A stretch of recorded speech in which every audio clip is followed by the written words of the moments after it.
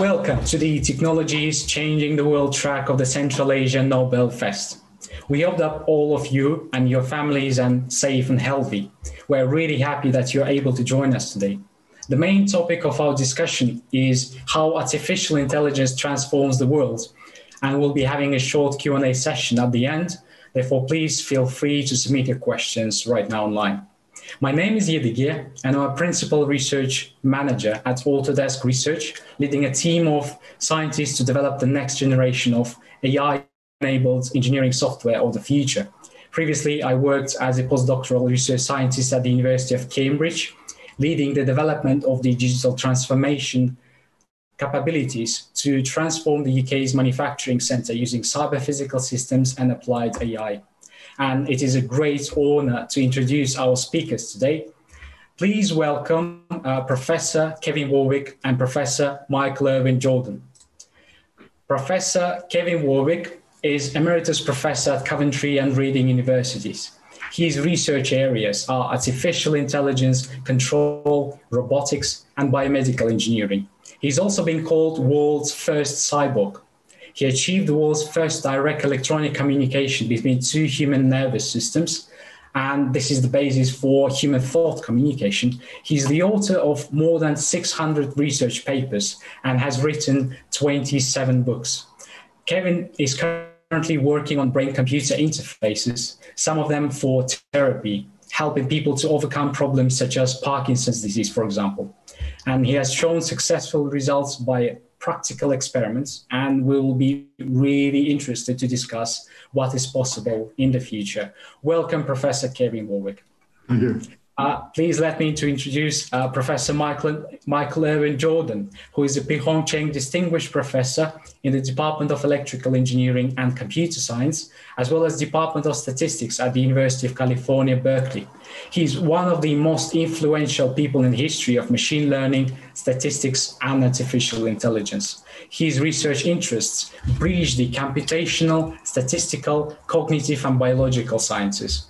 He's been called Miles Davis of machine learning by Jan LeCun. In 2016, Professor Jordan was named the most influential computer scientist worldwide in an article in Science. He's been cited near to 200,000 times and has mentored many of the world-class researchers defining the field of AI today. For example, Andrew Ng, Zubin Garamani, Ben Taskar, and Yosha Bengio. Michael is currently working on decision-making side of machine learning, which include computational, inferential, and economic perspectives. Welcome, Professor Michael Irwin Jordan. Thank you. We're very, very honored to have you here. And we would like to start by giving a brief introduction to the area, because the current track is how artificial intelligence transforms the world.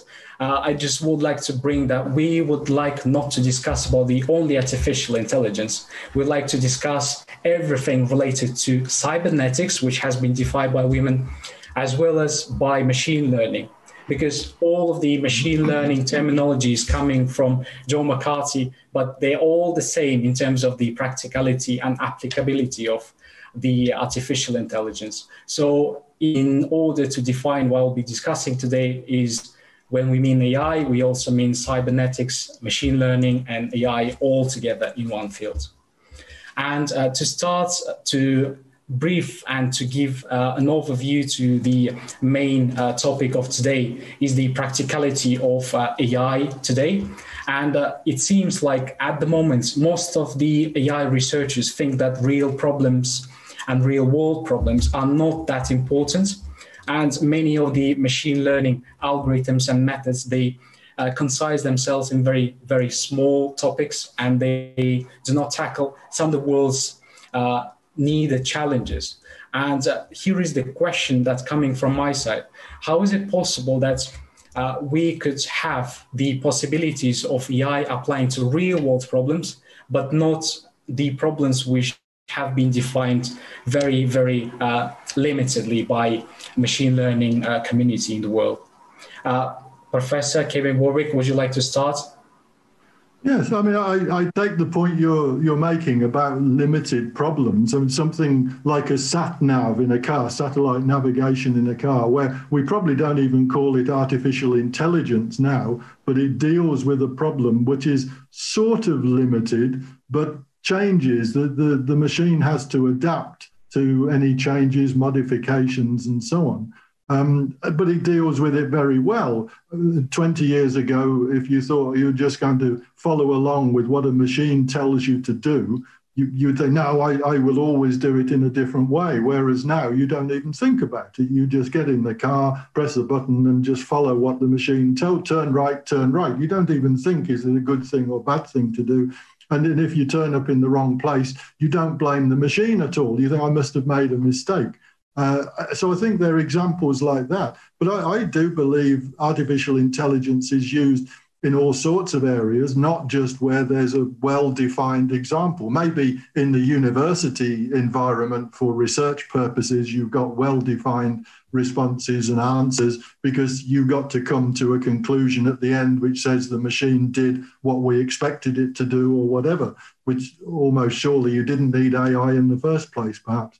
But in, say, the military domain, I think you're looking into areas where you're not sure of what the possibilities are. And certainly with autonomous vehicles, which is a really big application area for AI, then you're dealing with interaction with humans, changing environment. The AI needs to deal with new parameters and new possibilities. I mean, and this raises issues where the AI has a choice which affects humans directly. And some of those choices raise enormous ethical questions, which we need to face up to. I mean, a simple one I can give you, looking at, this is an autonomous vehicle driving along a motorway which has several lanes, and the machine knows it's going to crash. The car is going to crash. There's nothing it can do about it, but it can decide, should I crash into the vehicle in front of me, or should I change lanes and crash into this vehicle? What about stopping quickly and having the vehicle behind me crash into me? It raises all sorts of ethical issues as to who's in the cars, what is the price of the cars. You know, I drive a very cheap car. I think with this sort of basis for AI, my car would be quite dangerous to drive in an AI future because everybody would be crashing into me because it's a cheap car and they wouldn't have so much insurance to pay. But it's one of those decisions where ethically, how far are we going to go with AI here? We know it's possible for an AI system to make such decisions. And in a way, we could say it's a lot safer to have the AI make decisions for us because we wouldn't know half of what the AI knows. The same really is true when it comes to financial decisions. I'm not too far here from the City of London, where enormous financial transactions used to be carried out by expert humans, well trained in the field, knew when to buy stocks, when to sell shares, and so on and so forth.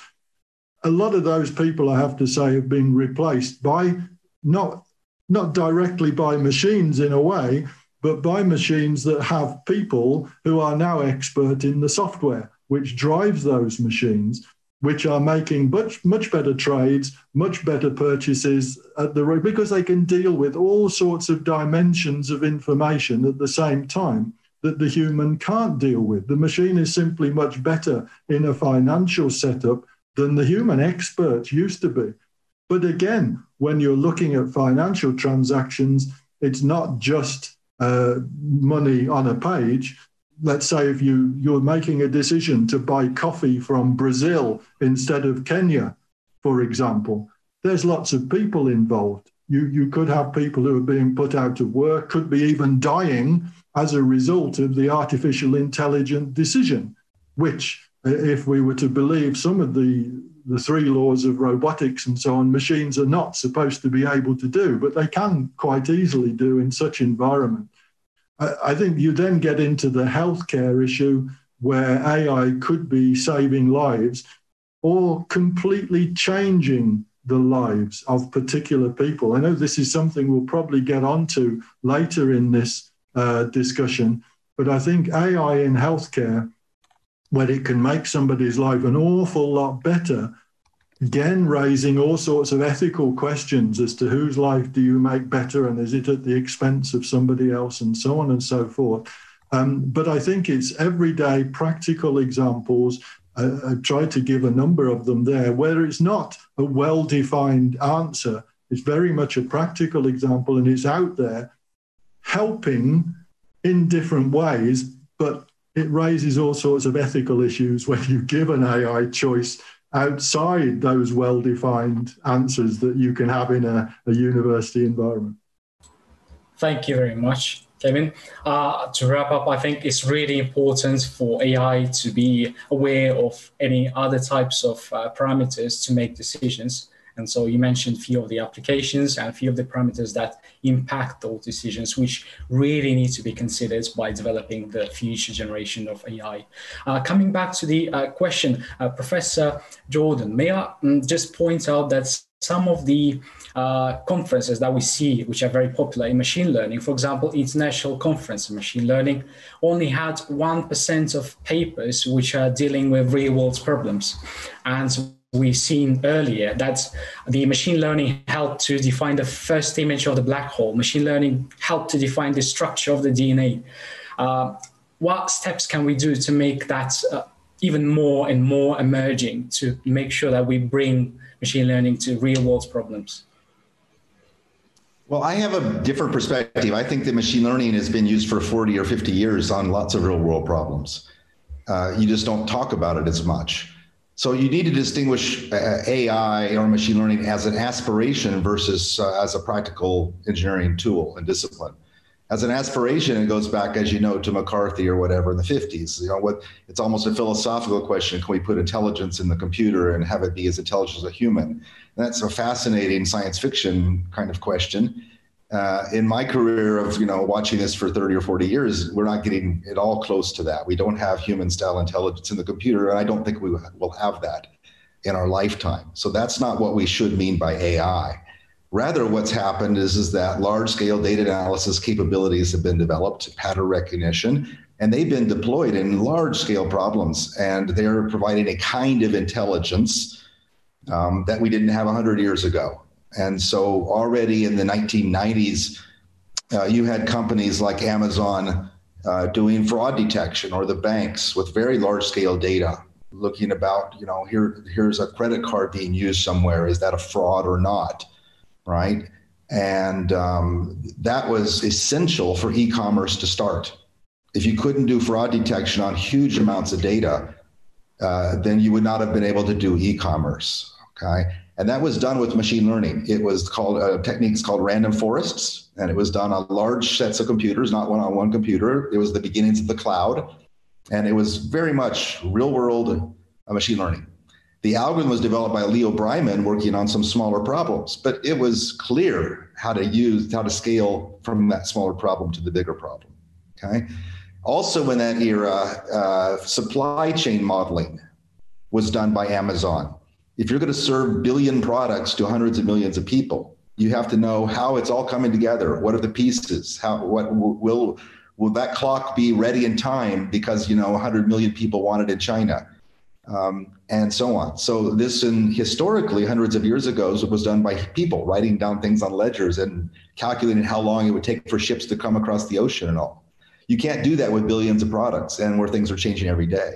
So the intelligence of the computing system, and it's not just one computer, it's the whole system, was needed to be able to build a viable system. And that's another billion-dollar economy that was based on machine learning, right? Recommendation systems brought kind of people and new services into play and allowed people to start to interact with computers in a more intelligent way. That was a system. So there was, if you will, artificial intelligence in the human computer system that was doing commerce at scale already by the year 2000.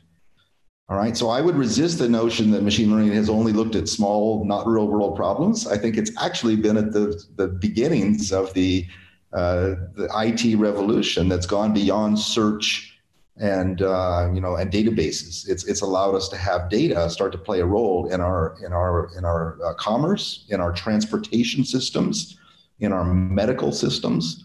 All right. So the right way to think about AI to me is not a single computer or a robot that has got intelligence and we have to worry about its decisions. It's to think about the big system that's being built when you bring data together in a computer with human activities in the real world. And that is ongoing. It's in every industry. It's changing the world. And there are all kinds of dilemmas, ethical and other, about resource allocations, about how to partner with people in social science, partner with people in the law, partner with politicians to think about the meaning of all of this, right? But it has nothing really to do with AI and artificial superintelligence or anything like that. It has to do with building large-scale systems that do things in the real world. Already an economic system that brings food into a city is making lots of little decisions that aren't being made by any single human being, right? But the system is making large numbers of decisions and it's making resource allocation decisions, all right? It's deciding that more food goes here than here. That has implications for people's lives. You know, are they going to be able to eat? Are they going to be able to have what they need? Those are ethical things to worry about. And one already worries about that for decades or centuries, really, in economics. So there's really not very much that's new here. This is not a revolutionary period, right? These are issues that are getting at scale to be, you know, more and more concerning and more worth thinking about and planning for. But really, AI is just data analysis at scale right now. Maybe in the future, it'll be something different. That already has immense implications, and that's what we should be focused on. Yeah, thank you very much, Professor Jordan. I completely agree that with your point that we have seen some of the best applications of AI already in the last 3-4 decades, and some of us may not have appreciated the success and the results that machine learning was bringing to all of us in supply chains, economics, any types of IT industry advancement, and so on and so forth. And beginning with some of the challenges that you mentioned, do you think that it is possible to set up the challenges and to identify at this stage when these challenges can be solved using the machine learning? So will you allow me to give 2 challenges to Professor Kevin Warwick and 2 challenges to Professor Michael Jordan, and to give to ask for your opinion when we will be able to reach them? So the first 2 challenges, Professor Kevin Warwick, when do you think the machine learning or AI system will outperform hand-built medical diagnosis system?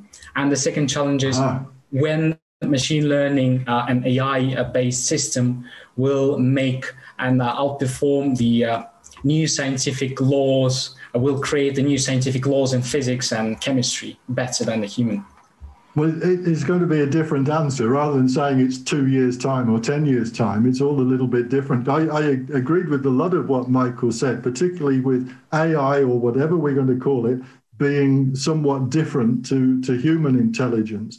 And one of the differences, advantages of AI, if you like, is the ability to deal with lots and lots of dimensions at the same time. The human brain is okay with 3 dimensions, and we think of space around us as being 3-dimensional, when of course it's not. It's space around us, and we put our construct onto it.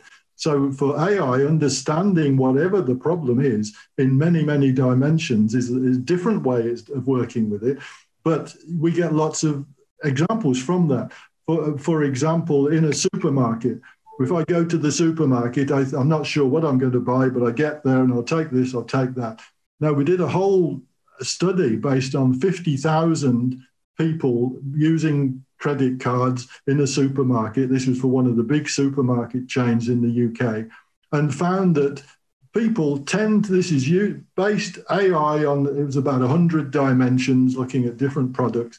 Humans are a lot more predictable than we imagine we're going to be. So much so that apart from odd things that you rarely buy, like shoe polish, which you just suddenly decide on once every 3 years or whatever, the standard food stuff such as milk and cheese and all of that bread, the AI system, the very simple system, was able to predict pretty accurately what people were going to buy before they went into the supermarket. So much so that I was thinking, well, the challenge would be, why do I even need to think about what I going to buy when I get to the supermarket? Why not have an AI system which will do the shopping for me? And like by and large, as long as it gets it 90% right, I might have to put the odd product back. It's just a challenge. Could we have an AI system to replace a human as far as supermarkets are concerned? And practical reality. When it comes to healthcare, though, rather than being we use an AI system instead of human care, it's as a complement. One of the research projects I'm involved with surgeons at the John Radcliffe Hospital in Oxford is looking at deep brain stimulation for Parkinson's disease. So this is when the patient has electrodes in their brain to apply pulses to counteract the problem. But we use it for monitoring what's going on in the brain. And this is fed into the electrical activity in the brain, is fed into an AI system, which predicts pretty accurately ahead of time when the patient is going to have the tremors or the muscle locking that is associated with the Parkinson's disease in this case. Now, the patient themselves doesn't know that they're going to have the tremors until they actually occur. But the AI system can wave a flag and say, well, in 20 seconds' time, you're going to have tremors starting up because it's in a different part of the brain and so on. Also, the AI system is able to say, well, because of the electrical activity, it is this type of Parkinson's disease. So the surgeon knows, well, if it's this type of Parkinson's disease, we can treat it in a different way. So the system, again, is giving information on what's going on in the human brain that otherwise we would not know. We can't look at it and say, yes, that's this, this. It's only using multidimensional information that the AI system is processing and adapting and learning to each patient to deal with each patient. So for me, two challenges are when the second challenge, the supermarket being the first one, the second challenge would be when could we have the complementary treatment? So somebody who has deep brain stimulation are able to have an AI system working in real time on their brain. Effectively, part of their brain with treatment is an AI system making real-time decisions based on what's going on in their brain, the electrical activity, to counteract bad electrical signals that you don't want there. That's a real-world problem. Part of your brain effectively becomes an AI system. Thank you very much, Kevin, and thank you for bringing the predictions as well as some of the works that you mentioned. We would like to ask more on the second topic. We'll bring that up in the future. And Michael, do you think that machine learning will be able to outperform the hand-built natural language processing system of translation in the near future? And do you think the machine learning system will be able to make a legal decision that is relies just on the basis of machine learning decisions? That's actually a very easy question to answer. The answer in both cases is clearly no. You know, what machines are really pretty good at right now is very low-level data analysis, finding patterns and putting labels on data. You know, in this image, there's a rabbit or a person or to move my hand to, from here to here to grasp something. Here's what I need to do, right? What we're very, very far away from is high-level reasoning, even about images, about if I were to drop something, what exactly is going to happen. If someone comes out from behind that door, where will they walk? Where do I need to move to? All that kind of visual reasoning. But then the symbolic kind of reasoning that we do about like social relationships, about the planning of how I go through a day, all the subtleties having to do with how humans interact with the world and with each other. We don't have anything like that in computers. All right. And so natural language is all about building models of the world and building models of relationships, including social relationships, including physical relationships, including all kinds of conceptual ideas in various sorts of spheres and using metaphors and analogies between them. Language is amazingly flexible. Every sentence I'm saying right now has probably never been said exactly in that same way. And I'm actually not even saying multiple sentences. It's all one long sentence, but that's not a problem for you. You're understanding everything, right? It's just really, really hard to put that kind of thing into a computer and have anything reasonable happen. Okay. So what's being done right now is very low level pattern recognition with machines. They're finding sentences that are like sentences that have been seen before, and they're doing things with that. Okay. That's not understanding. So what's missing right now is completely the whole notion of understanding the sentence. Now, it's not impossible to start to have machines understand things. It's definitely part of our science to understand how that can happen. It's just going to be a very long, slow period. It'll take, decades to start to get there, I think, and maybe 100 years before we start to get some fluency with natural language, with really expressing yourself, understanding what's being said. When you and I are talking about something, maybe let's talk about a sports match that you saw yesterday. You saw a tennis match and this was happening. You start telling me about it. I'm going to not just hear the sentence you've said and said, oh, those are like sentences I've heard in the past, and therefore the next sentence he's going to say is this. Rather, I'm going to build a mental model of the tennis match that you're describing, and I'm going to think about what's going on in that. And when you say something, I'm going to integrate that into my mental model. Computers are doing nothing of that right now, so they can't even be thought of as understanding natural language at all. Okay, so if you ask them to reason about a court opinion, which has to do with all kinds of consequences of human behavior and how it relates to the legal system and all that, but we're not even within 100 years of that. Okay, so it's not even worth talking about, I think. Now, can computers do some minimal natural language, like, for example, help us with something broken in our house? That I just bought a new refrigerator and it's broken. I can call up and the computer could answer. And I could say, I bought a refrigerator. Well, you can pattern match and understand, oh, you bought a refrigerator. And the next thing they might ask is, it's not cooling. And the computer might know to say something like, well, did you plug it in? And things like that is minimal understanding. I would even hardly call it understanding, but it's enough that you could actually have people do that. And people could maybe make reservations at restaurants and things like that. So these are little kind of tricks or toys, but you can build businesses around them. All right. It doesn't have to be super intelligent to build a business. So there's nothing wrong with it. It's a good thing. Right. But it's just not human understanding of language at all. And it's going to take a very, very long, it's going to be a very interesting trajectory. I hope I'll live long enough to start to see it happen. But it's going to be, decades before we start to develop the kind of understanding that you and I have about almost anything in the real natural world. Thank you very much, Michael. And I'm really glad that you brought up the challenges of the natural language processing systems. As I recall, there was a research study which identified the analysis of the sports papers and sports newspapers, and there were many articles which were describing tennis, football, and other types of different types of sports, but nowhere in that newspaper was the word sport. So AI was not able to understand that this is the sports newspaper because there was no word sport.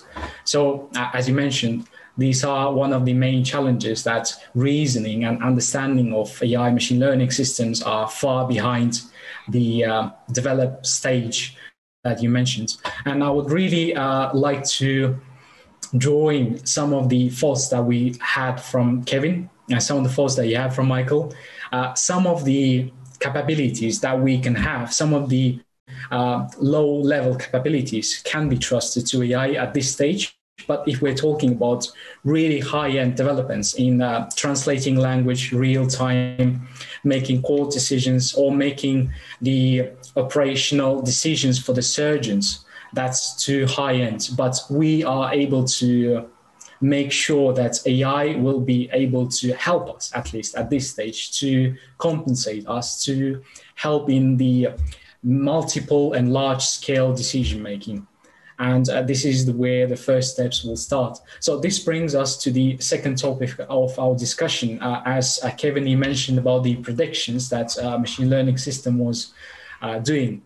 So recently there was a paper published in Proceedings of the National Academy of Sciences, and its title is Measuring the Predictability of Life Outcomes with Scientific Mass Collaboration.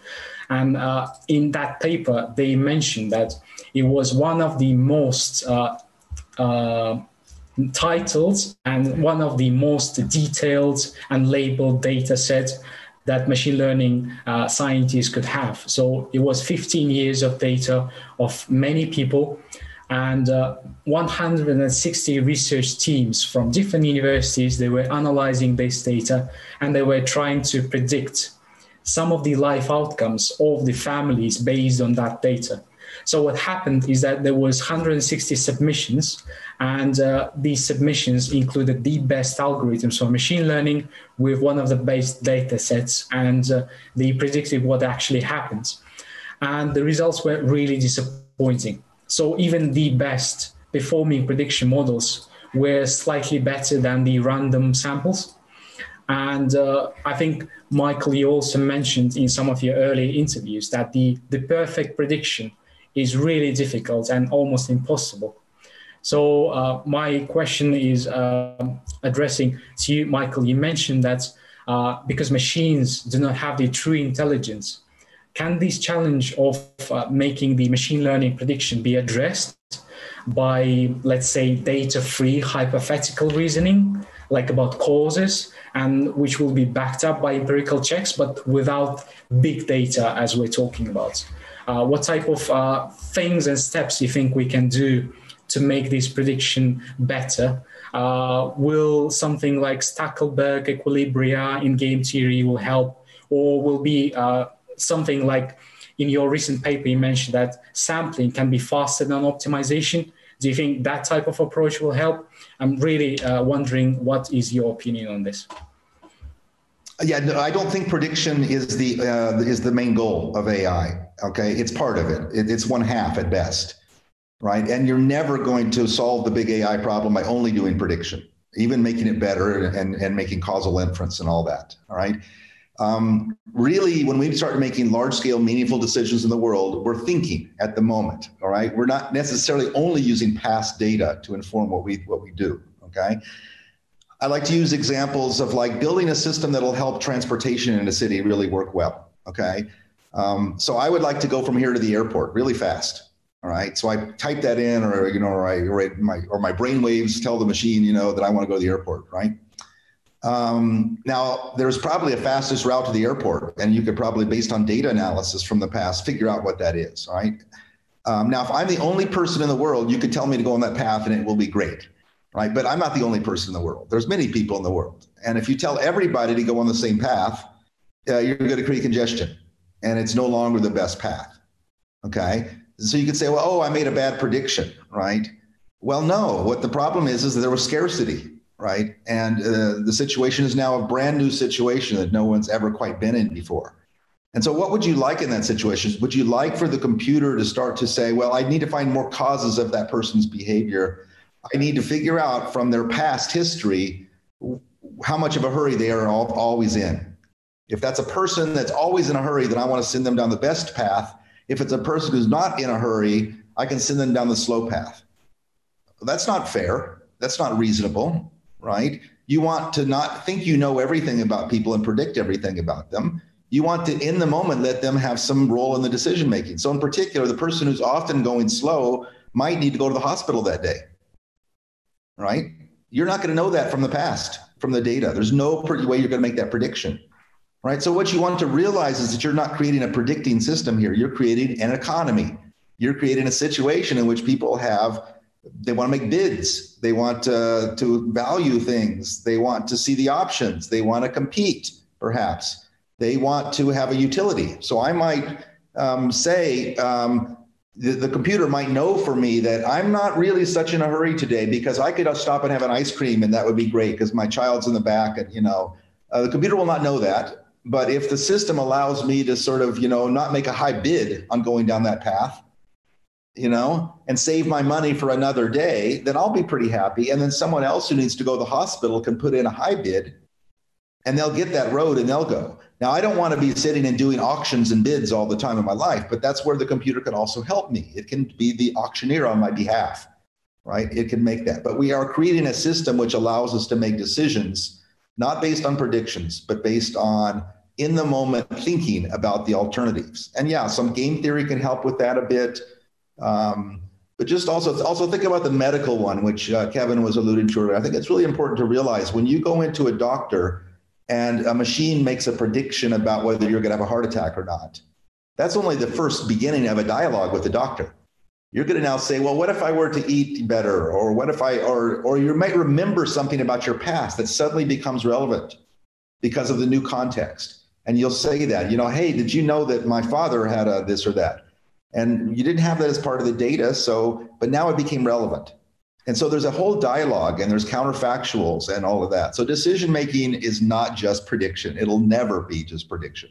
Perfect prediction is not meaningful or possible. So it's building systems that allow you to respect that people, when they're making decisions, have to worry about relevance issues, about scarcity issues, about all the interactions. And that's what we do all the time. I think about what's going to happen next, what you might do, and so on. So you're right about stack overview. That's part of it. But that's just one particular idea from economic theory. Many more people are going to need to think about this systems building perspective, engineering perspective, putting together multiple pieces and decision making. So it is really the AI buzzword. The problem has been that it's been focused on a single kind of robot making a decision. And that's such a wrong perspective for the problems we're facing. Thank you, Michael. Thank you for bringing up the possibilities that you mentioned, that predictions are never going to be very accurate if we rely on just the past data. As I understand, you think, and this might be really true, that the world is highly stochastic and we will never be able to predict what happened next just because we know what have been done in the past. We need to have some decision-making real time right here and right now. And this brings me to a question, Kevin. Some of your recent works on treating Parkinson's disease involve embedding sensing and as well as closed-loop feedbacks. Do you think that predictions can be enhanced using real-world data and awareness of what's happening real time and right now? Oh, of course, very much so.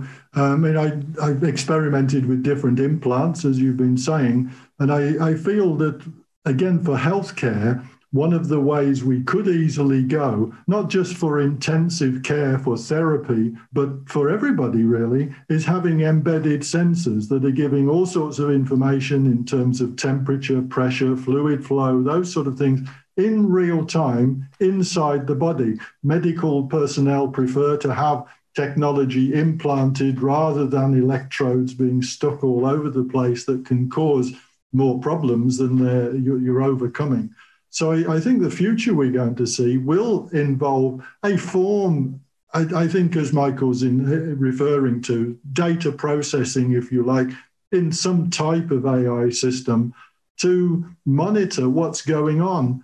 I can see it happening with intensive care patients, implanted sensors, maybe in several places over the body, with an AI system being relied on to wave a flag where there is some problem or something occurring. And again, I would agree with Michael that then it probably needs a surgeon or a human to come along and say, yes, we'll do this for the person, or what it actually means. But one thing to pick up on Michael saying about natural language processing, where I have been involved with this is with the Turing test. And I've been involved in all sorts of, often with chatbots, as it were, all sorts of Turing tests. Now, I think the Turing test is probably one of the best known examples in the computer science field, but perhaps one of the least understood examples in the computer science, understood by humans, that is, in the computer science field. Because what it's all about, as Turing, has Turing stated it, not as anybody else stated it, what it's all about is for a machine to try and pretend to be a human in conversation. And one of the things you experience when you're looking at Turing tests, get practical. This is real world humans conversing either with another human or with a machine. One of the things that you come across, first of all, is that particularly in universities, they'll say, well, why don't we have this with all sorts of complex language possibilities that nobody ever talks like that. When you're using Turing tests, you've got a whole range of people, some university people, but people in everyday life and nothing to do with universities and so on that talk in a different way, maybe with a slang in many ways. The machine is very good at everyday conversation and so on. So much so that if you are the interrogator, it's very difficult to decide, not just because the machine is doing okay at everyday conversation, but because the human, that maybe if you're conversing with a human, they're not that wonderful. We are not as good as we think we are when it comes to conversation, particularly everyday conversation. So when we're looking at natural language processing, what I'd really like is if we put what's required is for the machine to talk in everyday life, not for the machine to talk in some highfalutin expert way that nobody actually talks like. It's maybe a small group of people. We're not looking for the machine to try and copy what a professor of computer science or whatever that they talk like. We're looking at a machine to copy every day what someone in a shop might sound like, which is a very different type of thing that we're heading for. And it's not such a high parameter. So it's looking at what is required when we're assessing a machine for natural language processing. Thank you very much, Kevin. I think you brought up very, very interesting topic here. And this naturally flows into the topic number 3 that we would like to discuss today, because some of the community members in machine learning, they are thinking that true artificial intelligence is not mimicking human decisions. And true intelligence is different from human intelligence because humans have biases, humans have limitations, and it is not one of the best solutions to mimic all of the humans' decisions and make sure that this is all covered under artificial intelligence. No doubt, mimicking humans is really, really difficult. And as you mentioned, machine cannot make a cup of tea, and we should not downgrade the machine, but it can do many sorts of other things, and they're smart in their own way. And this brings me to the discussions of that, as Michael, you mentioned earlier, that true intelligence have not yet been defined because at the moment we are reusing human intelligence and we are reusing, and somebody was even saying recycling some of our decisions and calling it as true intelligence.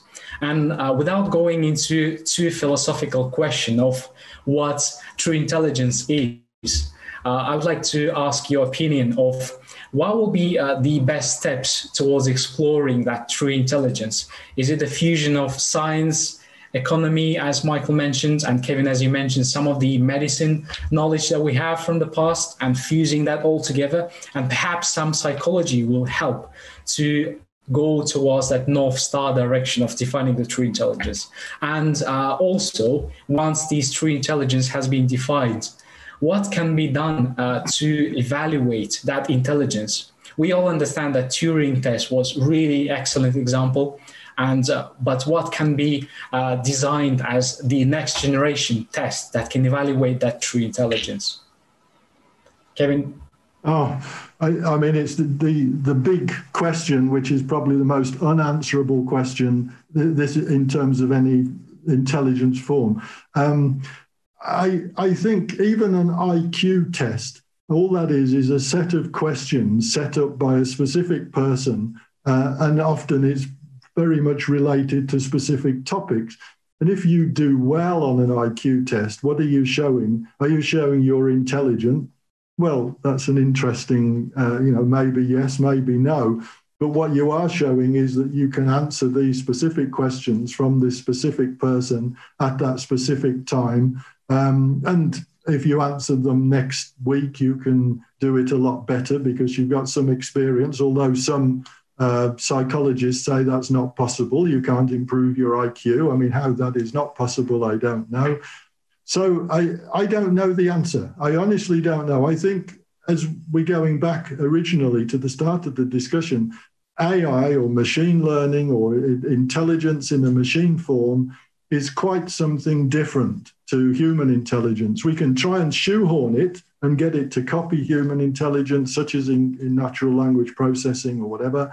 It's probably never going to be able to copy exactly how a human is, because we'll keep moving the goalposts.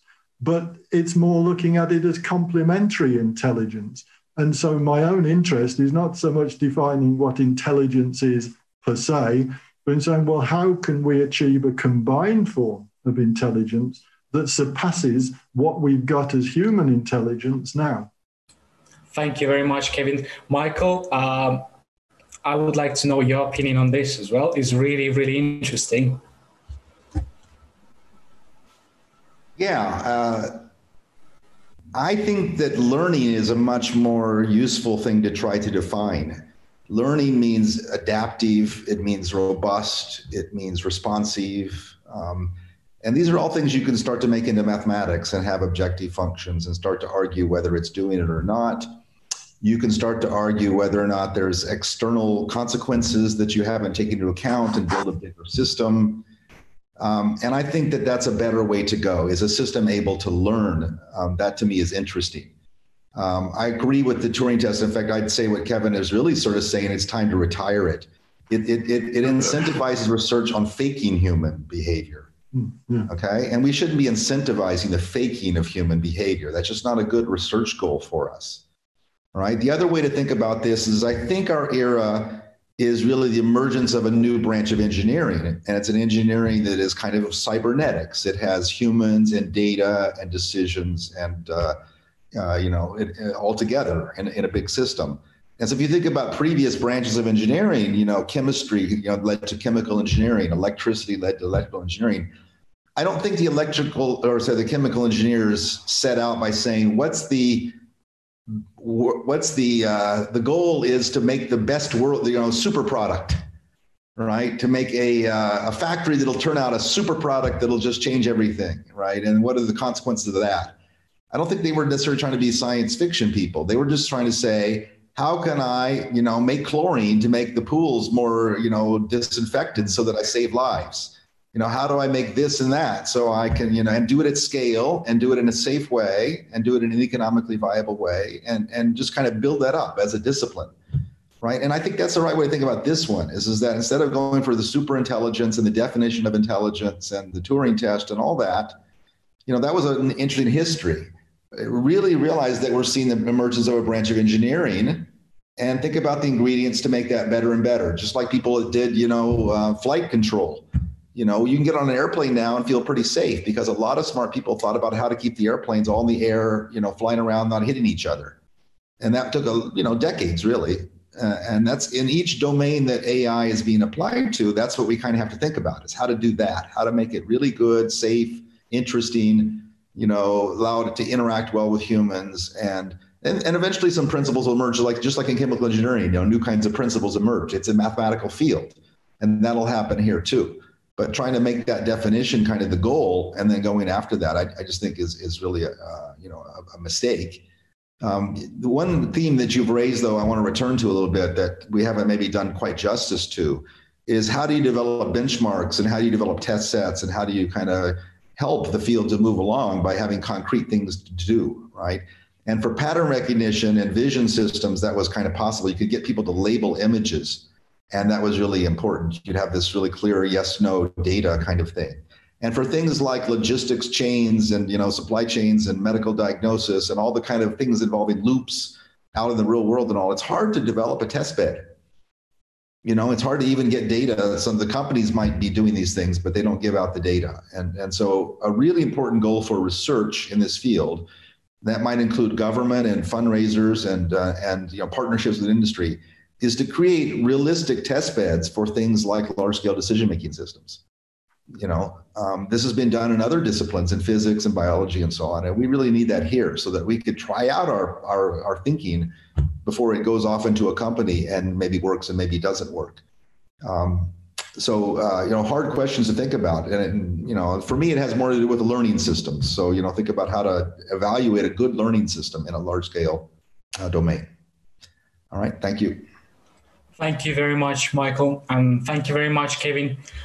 This has been really, really exciting discussions, and I'm sorry that we are on top of our time.